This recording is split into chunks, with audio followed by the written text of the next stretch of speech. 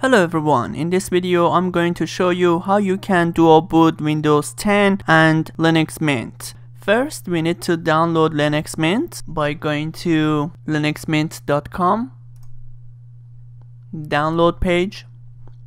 I'm using the 64-bit editions, the Cinnamon, Linux Mint 18.1 Serena, and I already downloaded the image. This is just for demonstration purposes. And speaking about demonstration purposes and showing this dual boot process, I'm using Hyper-V Manager, and currently I have Windows 10 virtual machine installed, which I will add Linux Mint to this virtual machine. So at the end it will be dual boot Windows 10 and Linux Mint. If you have any question regarding how to install Windows 10 on a virtual machine, please watch my other videos. I will add the link to this video description, and also I will add the link to Linux Mint to this video description as well. Okay, after downloading Linux Mint finished, we can burn it to the disk, but we have to make sure burn it as ISO image, not as data image. Also, we can put the ISO image into the USB and make the USB bootable by using this third-party software. Go to this website. I will add the link to this video description as well. And what we want to do, we want to download the portable edition. Basically the portable, you don't need to install the software. You can just simply double click the software and it will execute. It will give us the options to select the image and select the drive, which basically the USB drive plugged in,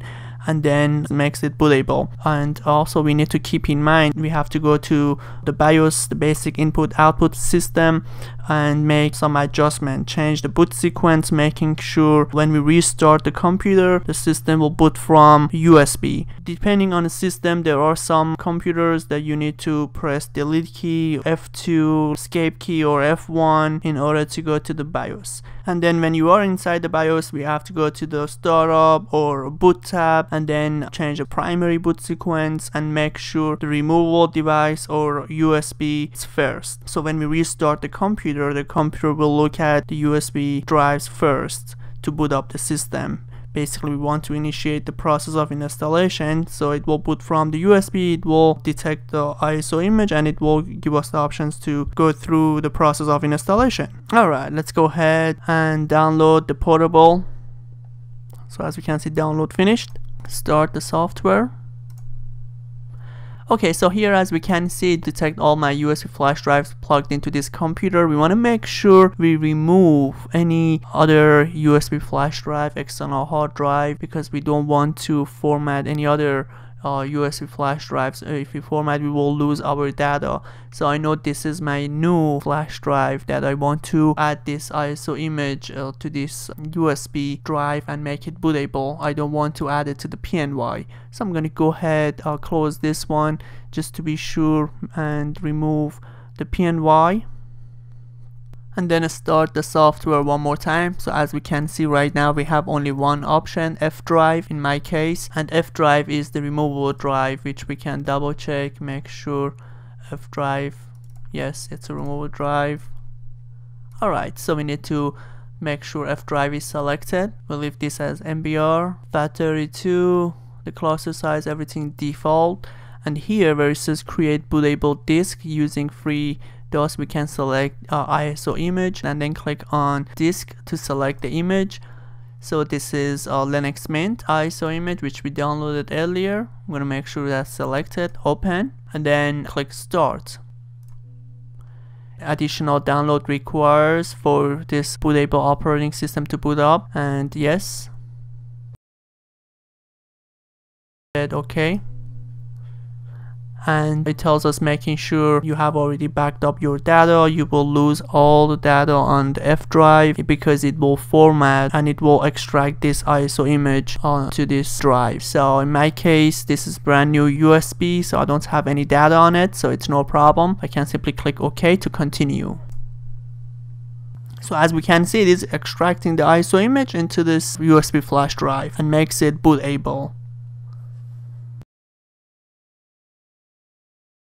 Alright, as we can see, extracting the ISO image to the USB flash drive has been completed. Next step, we need to create some free space on the hard drive so we can install Linux Mint on another partition. We have to keep in mind, anytime when we are doing the dual boot, we cannot install both of the operating systems on the same partition or on the same hard drive with a single partition. So if we want to add another hard drive and install the second operating system on a second hard drive, or if we have just one hard drive and we want to shrink the volume to create free space so we can install the second operating system on a second partition. Alright, so as I mentioned earlier, I'm using Hyper-V Manager, Windows 10 already installed. Okay, so let's go ahead, create some free space so we can install Linux Mint on the second partition. We need to go to Disk Management. We can simply right click, Start menu, Disk Management.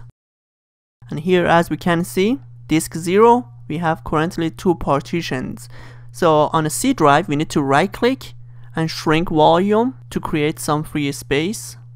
So let's go ahead, just assign 30,000 and it gives us approximately 30 gigabytes. So this is 30 gigabytes unallocated space, so we can install Linux Mint on this section. Okay, now we can close disk management.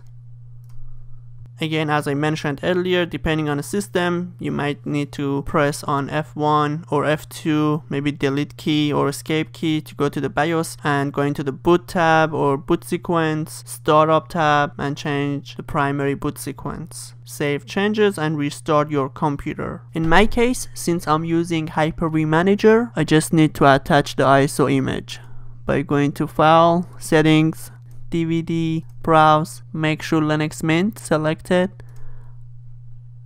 OK, apply, and OK. Going back to the full screen. Alright, right now if I restart the computer,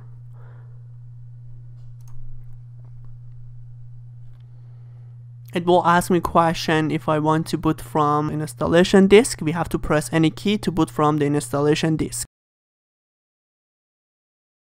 So as we can see, it is booting from the Linux Mint. Alright, as we can see, the system did boot from the ISO image. So we want to do the installation. Let's go ahead, double click on install Linux Mint. Select the language, continue. Install the third-party software and click on continue. Alright, when we get to this page, as we can see, automatically it did detect that currently we have Windows 10 installed. So as we can see, this computer currently has Windows 10 on it. What would you like to do? Install Linux Mint alongside Windows 10. Document, music, and other personal files will be kept. Okay, you can choose which operating system you want each time the computer to boot from, and we don't want to select erase the disk and install Linux Mint because we will lose everything, all the data, picture, music, everything. Windows 10 installation will be gone, everything will be gone. Or if we want to do this process manually, creating partitions, we can simply select something else and then go through the process of selecting the partition for Linux Mint to be installed, which we want to select unallocated space. And for demonstration purposes, I'm going to go ahead and use something else. Continue. Alright, as we can see, this is the free space we created earlier using disk management. We want to double click on this free space and let's say 25,000 megabytes, and we want to make sure this is the primary. And the fourth extended file system, it's basically better than the third extended file system because it is more reliable and it supports larger file. So let's keep as ext4, and mounting point, we want to make sure it is mounted to the root, and I'll click OK. This is where the Linux Mint operating system will be installed. The leftover free space, we want to double click, and then let's go ahead and make sure it's changed to the swap area. This is basically where the actual physical memory is full. It will use the swap area. This is like a virtual memory in Windows where we have paging file, and it's basically the area of a hard drive as if it were memory, random access memory. Okay, let's go ahead and click OK. and we want to make sure the 25,000 megabyte extended file system partition is selected, because we want to install the operating system on this partition, and this partition is for memory. So this one is selected, and then install now. Kind of quick summary, continue, choosing the location and click on continue. I will keep this as default as is, click continue. And this is for demonstration purposes. I'm using short password. Real world case scenario, we want to make sure we have a strong password using complex password, such as where we have uppercase, lowercase, numbers, symbols, minimum of 8 characters long, and click continue.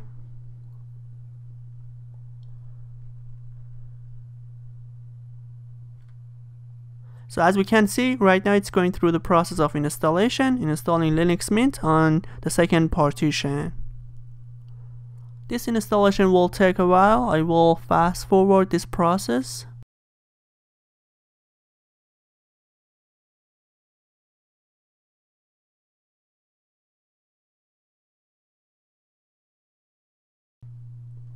Alright, as we can see, the installation has been completed successfully. Let's go ahead and restart.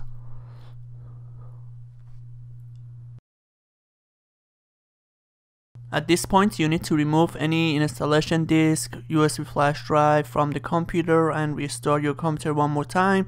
In my case, I just need to click on action and reset, since I'm using Hyper-V Manager.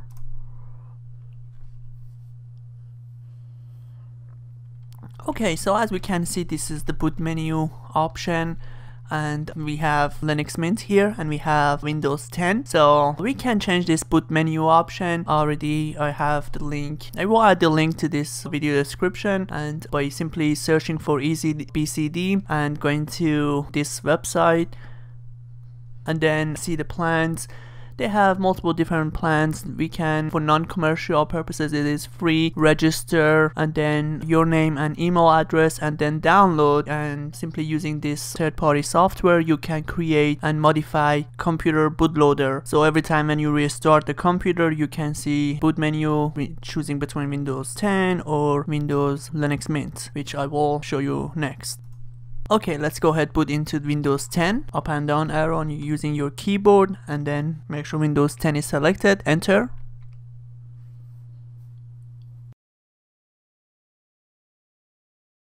Alright, this is our Windows 10, and as I mentioned earlier, how you can download the Easy BCD boot configuration data. After installing Easy BCD, let's go ahead, start the application, right click, run as administrator, yes.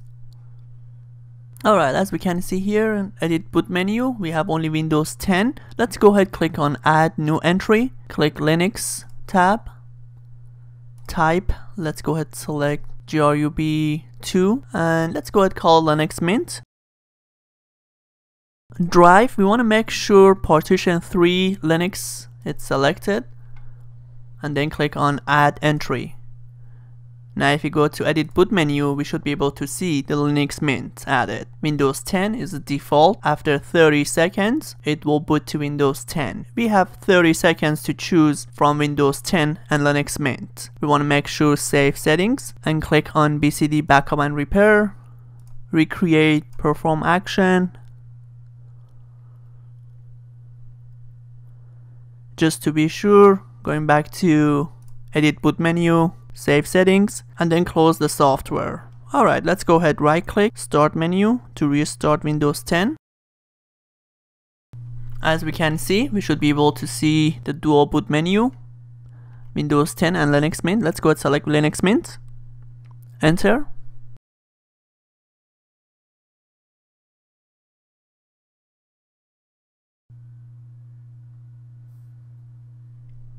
Okay, as we can see, Linux Mint, it's up and running. And let's go ahead, restart, so we can boot from Windows 10.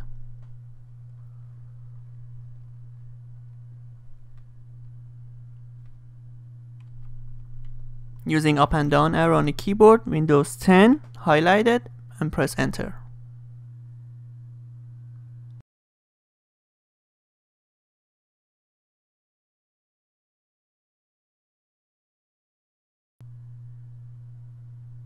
And this is the Windows 10. Well, this was an example of dual booting between Windows 10 and Linux Mint. If you liked it, please press the like button. If you loved it, please subscribe. Thank you so much for watching. Have a good day.